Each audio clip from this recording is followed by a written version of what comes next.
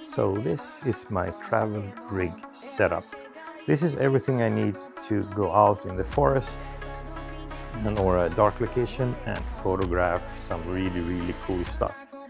You have the camera, the mount, which is an AM5 mount, and the ASIR inside of there, the battery pack, all you need for a good night session.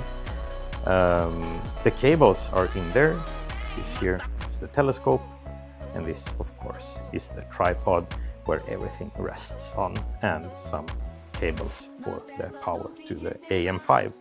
This is all I need. I just take this, carry it in my car, place it in the back trunk, no problems, and then I just go out to whatever I want and photograph something really awesome. Maybe something like this.